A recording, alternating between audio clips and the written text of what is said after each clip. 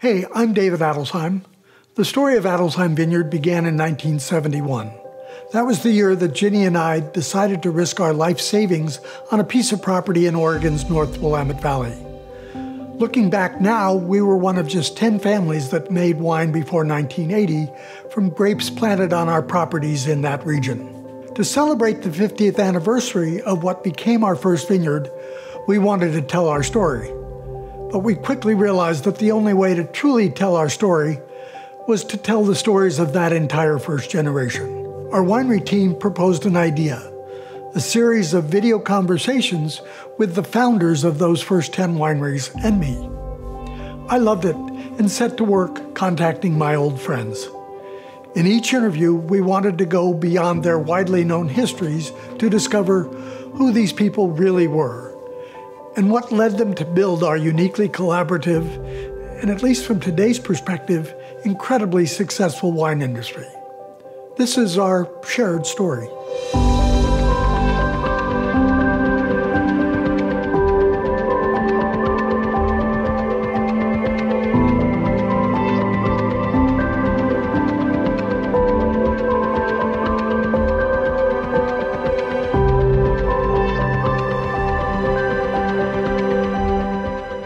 We met with Diana Lett of the Eyrie Vineyards on October 5th, 2020, in the yard behind her home, looking at their second oldest vineyard planting. Soon after their wedding in October of 1966, Diana and David Lett started transplanting 3,000 young vines from a nursery David had planted near Corvallis in February 1965, using what Diana calls her wedding shovel. But I'm jumping ahead. Let's get the real story from Diana. So we're sitting, your house is over there, and the second vineyard you and David planted is right behind us. We're sitting in the middle of your driveway. Yes. We would be hit by the dump truck if it came in delivering gravel. Yes. But it's such a cool place. and it allows us, I mean, this is the view that I remember when we were in your kitchen and in the dining room. These are the vines that we saw. Yeah. Your husband, David, is pretty much the beginning of the wine industry. For most people, the story leads to David Lett and his escape from dental school and going to Davis and meeting people and starting to realize that Oregon would be a great place for this. I remember him telling me and others that when he was in Europe for that year, I mean, he visited Chuck Curry in Alsace, but he visited Portugal. Oh, he went to England, Germany, France, Alsace, and northern Portugal. He had a letter of recommendation from his professors down at Davis, and he got the royal treatment wherever he went. And so he really got to talk to a lot of growers and producers and really looked into climate and what varieties were growing where and why. And one of the things was, why are you growing this variety here where it barely gets to maturity instead of something that's a lot easier? And they said, well, because the flavors are better. And we weren't doing that in this country. Right. Well, our wine industry in this country was really just getting started. Particularly for... Anywhere in the country. Yeah, it was just, we were just on the beginning of that movement. So he had fallen in love with Pinot Noir, and that was it. Why was he interested in Pinot? I mean, where did that come from? Well, that was one of the benefits of being in class at the University of California at Davis. They had enough money to buy some really good Burgundies and pour tastings for the students. And David said that was his second cosmic brick. The first one was, oh, I think I'll grow grapes. And then the second was, I've got to do Pinot Noir. This is it. So then people said... And that really came from that year and a half at Davis. Yeah, those tastings at Davis, or in his classes at Davis, yeah. And so then he became very fascinated with they're only growing this well in Burgundy.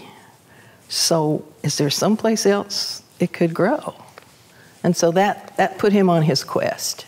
When would this have been bottled? This is 1970. It would have been bottled in July or August, and it would have been right after that we would have had the dinner, and David probably brought that in, not necessarily that bottle, but one that looked just like it. Well, and that was the first bottle of the Willamette Valley wine I'd ever had, and probably most people had ever had. That was our first vintage, and Chuck Corey had his first vintage that year too. This was our first Pinot Noir. And David was disappointed in it when it came in because he thought the color was a little too light and it wasn't like perfect. And he wanted our first wine. So we had a friend, Clive Van Cleve, and Doug Lynch. They were working on a label, this calligraphy and label, but they also did this little fun. It was going to be for just less formal wines. Right. And we could do it whatever we wanted, white or red or whatever. But so David decided to go ahead and put the first Pinot Noir in this, the 70 Pinot Noir. Years later, we tasted it, or several years later, we tasted it, and it was fine, and it was great. And he said, I could kick myself for putting it in the, people thought it was May wine. As Ginny and I were thinking about moving out to the country, we had a friend in Portland who worked for Bill Blosser at Portland State. Yeah. And got her to introduce us. Ginny and I we just really loved each other right off the bat. Yeah. And then in May, Bill and Susan invited you guys and us and the kids to a picnic down at their house. And you and David hit it off great. Yep. And I remember you all went off to look at grapes or do something, and Ginny came here to the house with me. And we started yakking then, and it was the beginning of God knows how many hours on the phone and talking and all that. So she's been my best friend for 50 years. Yeah. She's the kindest person I ever met. And I treasure that. Yeah. So you forgot that part. I forgot it totally. Oh yeah, put her up there. But that's yet another one of the things that connected our two families. This is really Ginny expressing her thanks to you. It's more than that too, but it's specifically you. It was our connection. Yeah. And that you're the only person in the wine industry that was on our bottles. Everybody else were friends, but you were both a friend, and obviously in the wine business. And so I think this was, for the longest time, this was what our winery was known for, was this label with you on it. The woman on the label, Well, it was the woman, but this label had you on it. And for those that bothered to look at what it said, someplace, maybe not this vintage, but somewhere or other, you were identified, and I think people figured that out. And Jason said, I can't even go in a wine shop without my mom looking at me. Well, I threatened to ask you what you thought about being on our label, but... I thought it was fun and kind of glamorous, and what I loved to do with it was really mess with people's minds, Why is she on your label and why are you on their label? That's weird, So that led into the whole friendship thing and and it was fun. And I got a new appreciation for Ginny's art because it took hours and hours and hours of drawing, but we got to talk the whole time, so that was great. Yeah, it was fun. Arguably, Yamhill County is the center of Oregon's wine industry because we preserve the hillsides to be planted. Yeah. And Washington County didn't do as good a job, and this was as close as people could get without having to pay the prices for housing sites to plant grapes. Yeah. So, yeah. And they were all like these beautiful south-facing slopes and just the right, everything was perfect. Right. And I'm so glad. I'm so glad you all prevailed on that. That was good. No, that was an important thing. There's no question. You know, we opened this wine. I know. We never I was getting kind of thirsty. Yeah, exactly. I was thinking about how good that would taste. Thank you. Thank you for bringing this. Yeah. Well, 2018 Pinot Gris. Yeah. I just remember we all gathered for a photograph of the Yamhill Wine Growers Association brochure. Or maybe it was just to advertise the Thanksgiving tasting weekend. But we were all gathered over at Blosser's, and I remember we all kind of got ready for the photograph, and the guy says, no, just the men, the winemakers. And so I've got the photograph. I'll show you. You were in it. Oh, I know the photograph. Yeah, but he said, no, just the men, the winemakers. And so here's this iconic photograph now of you all gathered together, but you can't hear all the women in the background going, oh, you know, catcalling you guys. We were hooting. I didn't know that backstory. I mean, I probably was there. I mean, I was there. You were there, but it was just funny. He said, no, just the men, the winemakers. Wow. I know. He would be rid out of town on a rail at this point. Well, I mean, obviously it was a different time, but yes. But still, that's pathetic. Well, and also, you know, we took it as a laugh. We thought it was funny, kind of. Yeah, I wonder. Kind of funny. Yeah. One of the things that I point to is that David and Chuck and Dick Erath and Dick Ponzi and a number of the others, even me just barely, were all born before the end of World War II. We weren't really baby boomers. We were pre-baby boomers. We were, yeah, whatever that was. But it seems to me that previous generation, which came of age in the 50s and early 60s, yeah. And really lived through the idealism of the beginning of the Kennedy years, that idealism sort of became part of our industry.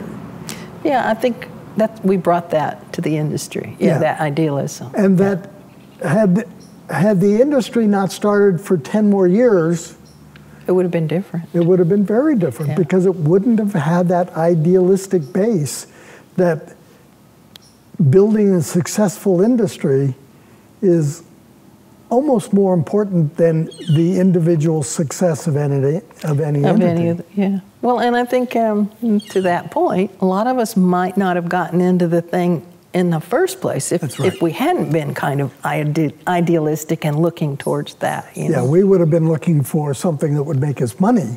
Yeah, or just, yeah. And instead, we were looking for something that we could build to be important. So this is so creative and it's wide open and we can do anything. Yeah. You know, as I was going through a lot of memories here, I was thinking there were a lot of sad times and there were some scary times.